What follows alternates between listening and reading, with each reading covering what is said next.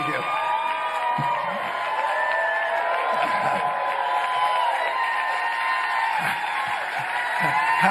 I appreciate that. When you get to be 87, people stand and applaud at the start because they're not sure whether you're going to be around at the end.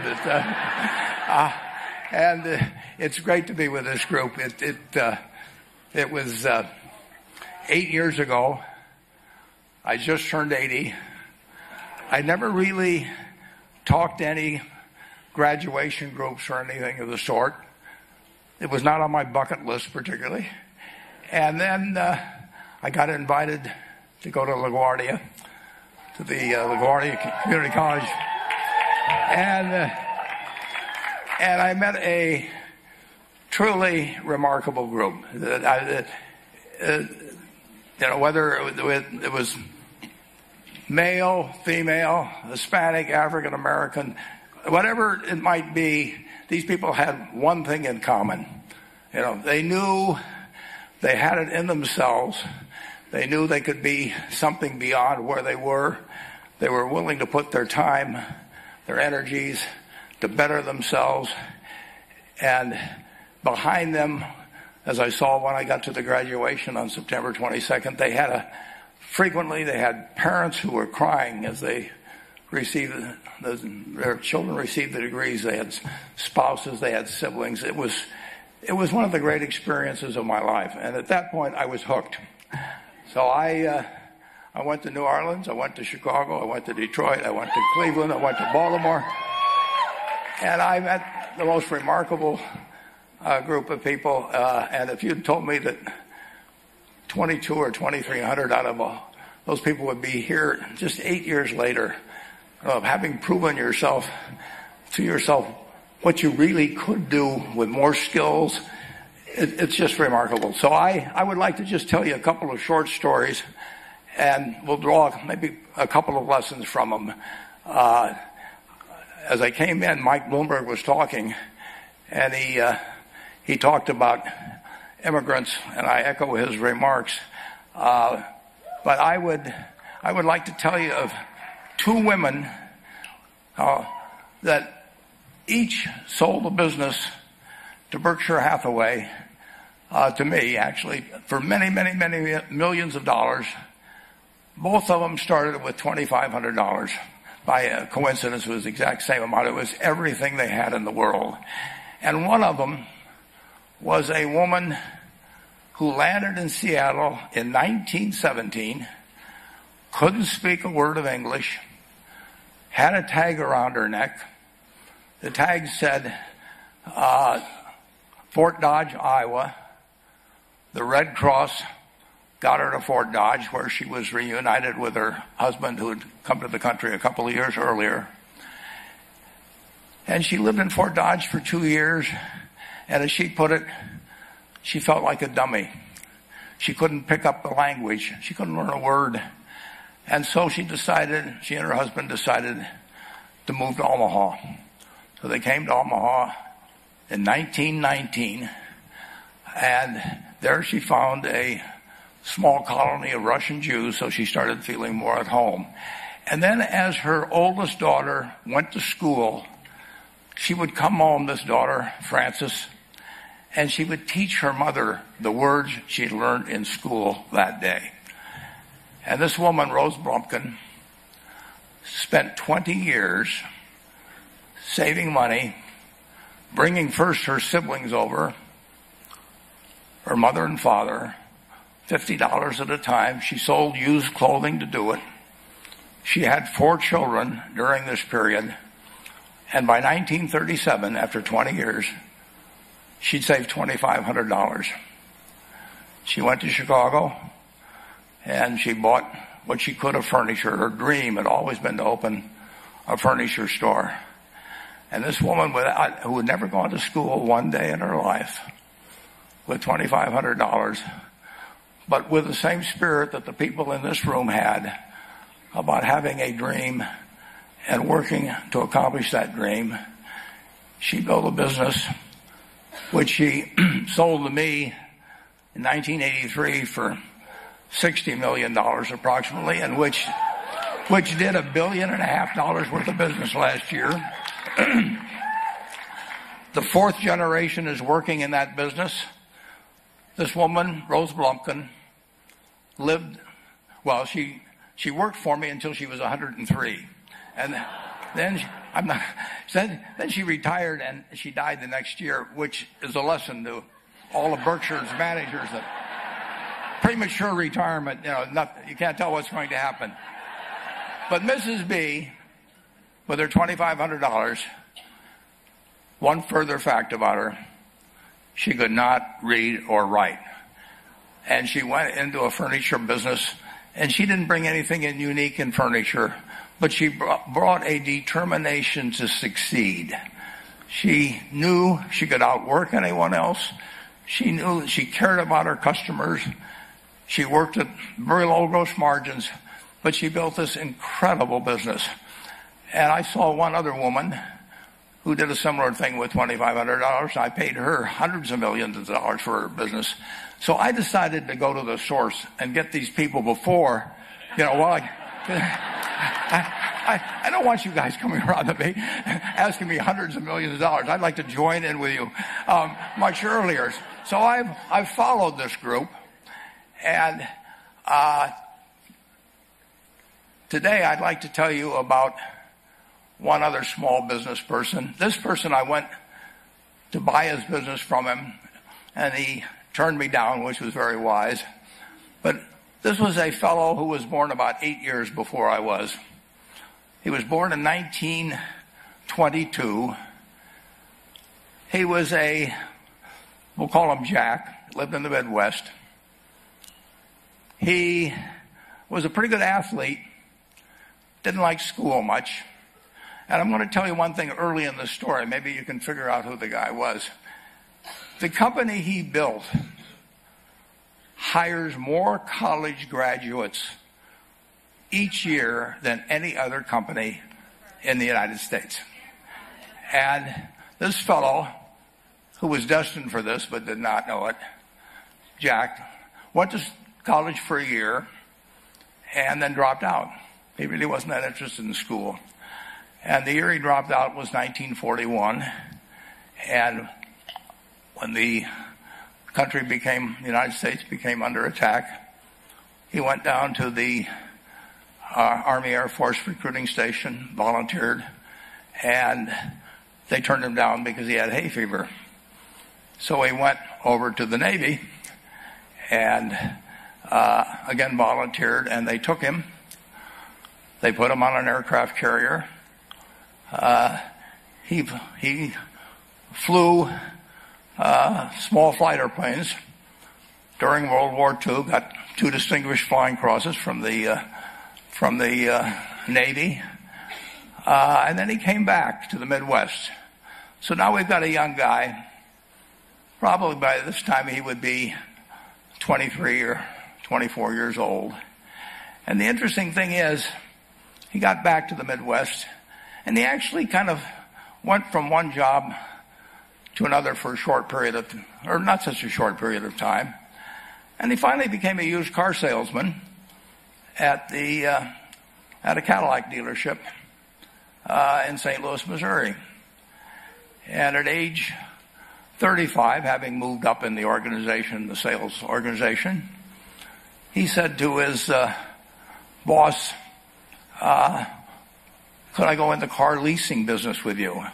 The boss said, well, if you'll cut your salary in half and you'll come up with, I think it was $25,000, which he borrowed, we can become partners in a car leasing company. So my friend Jack started at age 35 in the car leasing business.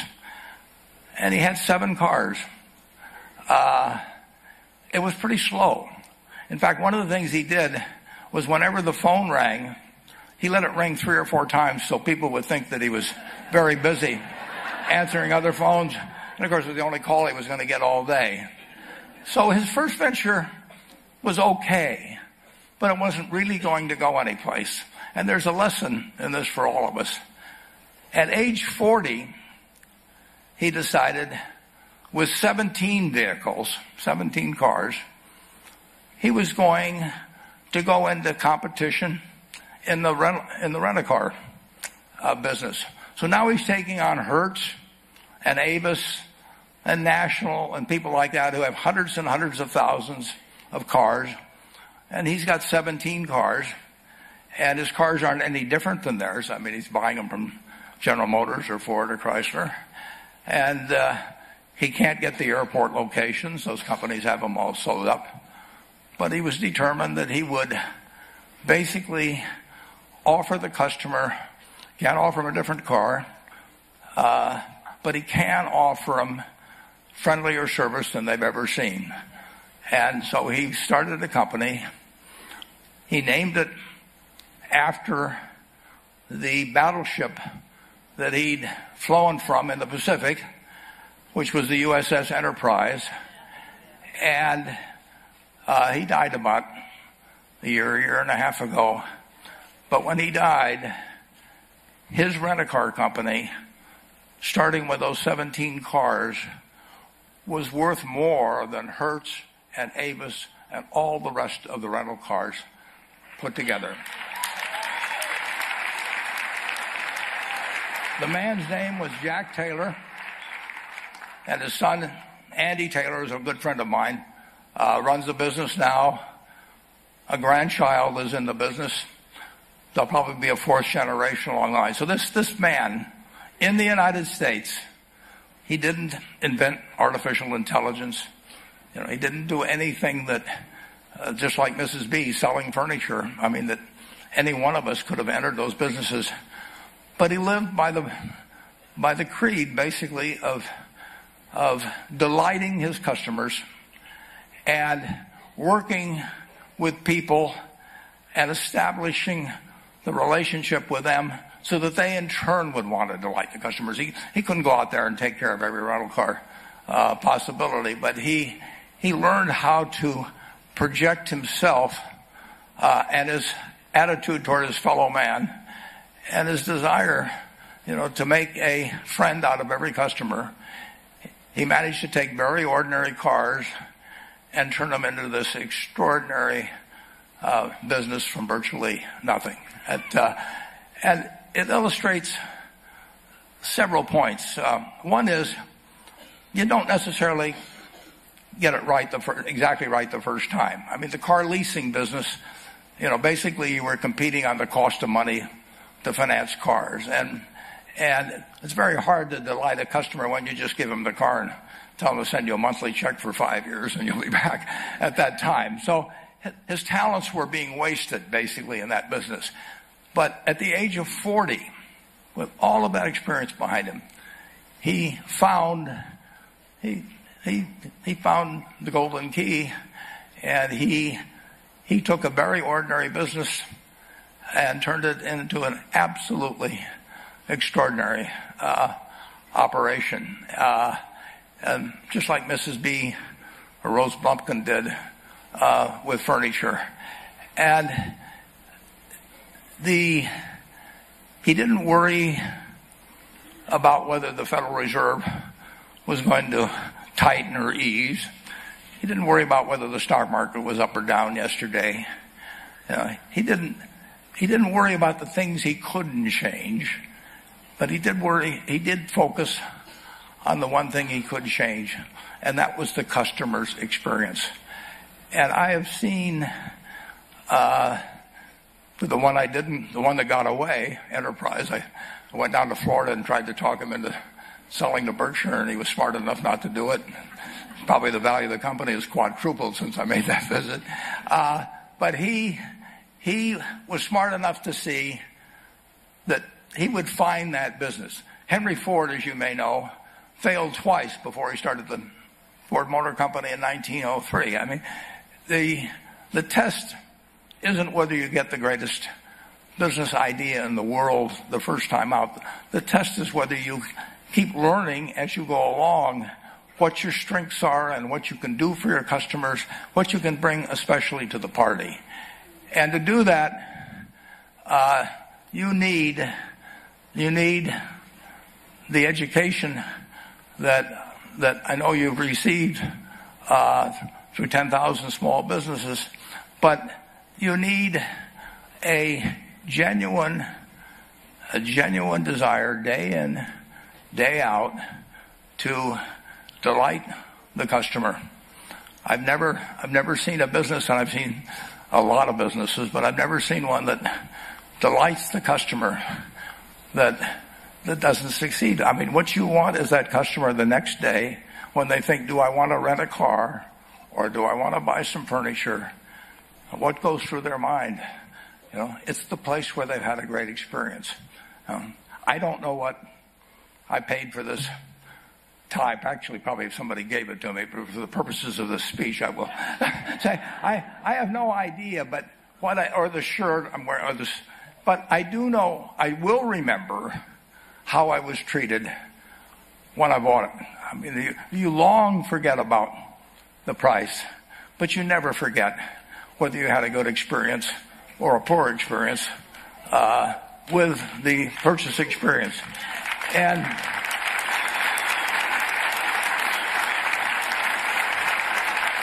you'll have a hard time finding a person that's had a wonderful experience, a delighted experience in purchasing anything that isn't going to come back. And similarly, if the memory is of rudeness, indifference, whatever it may be, they're never going to come back. And as a small business owner, and as you grow, you have to not only be able to project that interest in people's well-being, in delighting them yourself, but you have to do it through other people. And you won't be able to do it through people who themselves do not feel they're being fairly treated, that their views aren't appropriately considered. So you really do have to learn to multiply yourself through other people. And I advise the young people that come to Omaha. We have a number of classes. The key is to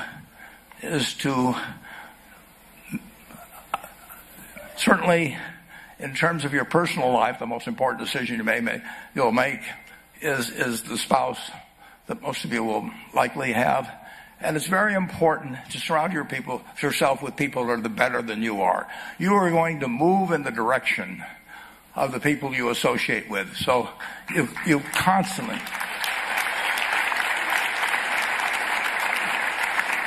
I've been enormously lucky in that respect. I mean, I've just had teachers and friends and a spouse that really was a better person than I was, and I had enough sense to learn from these people that life went better if you behaved better yourself. It took a while. So I advise you to seek out, as your partner in business, your partner in life, whatever it may be, look for the people that actually are examples to you, rather than somebody that you think you need to straighten out yourself. And simple rules like that, delighting customers, working through other people, associating with people that will cause you to move in a better path than you might otherwise have, they will take you so far in life that it's hard to believe. I mean, they took Rose Blumpkin without being able to speak a word of English, that couldn't read or write, and they took her to what is now a $1.5 billion business. And incidentally, there's been no money put in it since the $2,500. That's been the total capital paid into the Nebraska furniture market. And I think if you looked at Enterprise, I don't know their books the same way, but my guess is that very little equity capital has been added to Enterprise over the years. The business built on itself. So I want to tell you, I admire this group enormously. When I met Dr. Mello's class on September 22nd, 8 years ago, I was thrilled. And I admire people that are doing what you have done. Working hard at your job at the same time you took on an added, really a lot of hard work to further your skills. 99% graduate. I mean, that's a mind-blowing statistic. And I'm looking at 2,200 people here who I admire. I'm cheering for you, and I can tell you the best is yet to come. Thank you.